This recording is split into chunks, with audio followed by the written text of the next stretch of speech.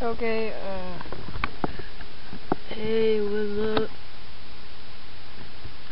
I'm going to show you a full tutorial using my unregistered HyperCam 2 to record HyperCam 3. So anyway,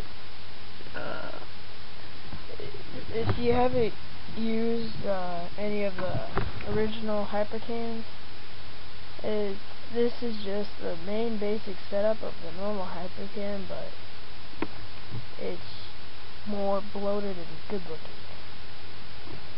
But right now, right here, like the bug, it's recording everything even though I don't want it recording. Well, I mean, it's not recording, but it's like making the freeze screen and capturing frames. It's just a bug, but once again, this is the beta. So anyway, we should look at these options first. You have region, click that.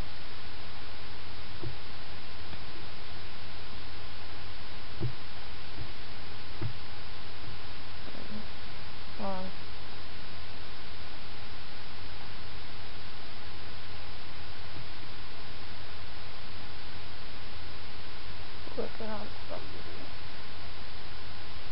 Okay, but anything, there's full screen, automatically sets it to record the entire screen. I think that's a bug right there, that screen in there. Oh, yeah, let's get that off now. Then you got window. What window does, well, anyway, you can press select window, and then it's going to show, and it'll make an exact recording of that window. So anyway, I clicked that bottom window. Region, let's just select what region. You don't want that. It's going to make a recording box right there. Like, let's make it bigger.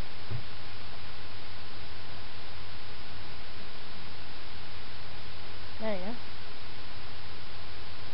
go. Yeah, well, I'm showing it because that's a bug right now. Okay, so next I'm gonna show, right here. Down here, whenever you make your actually, let's show screen notes. Let's add a screen note.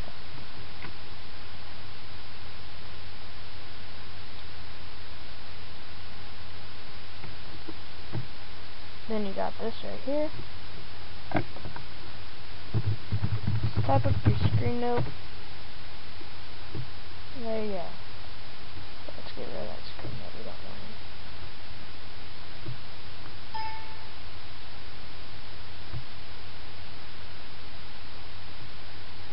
And the reason it's still there is because of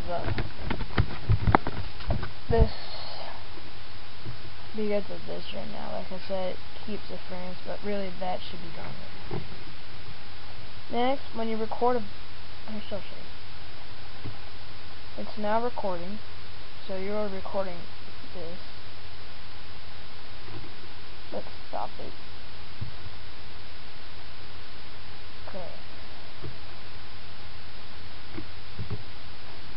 Okay, now I stop it and you got this. Play it, edit, or delete and browse. Okay, and that's what you put in browser. Now, I've showed you what this does. And there's your record and stop. Let's go to options. You got your video, blink, recording, show recording bounds, blink, that will make this box blink. You can choose to minimize it, leave it open, hide, or iconize the bar. Then you got your hotkeys, which for this tutorial I had to switch them off so that I didn't start and stop both HyperCams at the same time. Oh, this is your video. On Vista, right now I'm recommending the uncompressed video, and you run as administrator, but that's just my first test, and so that's what I recommend. Audio, you can choose to record sound or not. What device, audio compressor, and source you want. I've not tested that out, but I am using it on my HyperCam right now. HyperCam 2. Then here you have your, like this would add a starburst, so whenever you click, it shows you when you click. It shows right or left. And then you can add volume. Then you got your defaults, and okay, if you say it's okay. So I hope that gives you a quick rundown, understand what it's about. And register, I don't think they have register up anywhere, but okay, and there's your tutorial.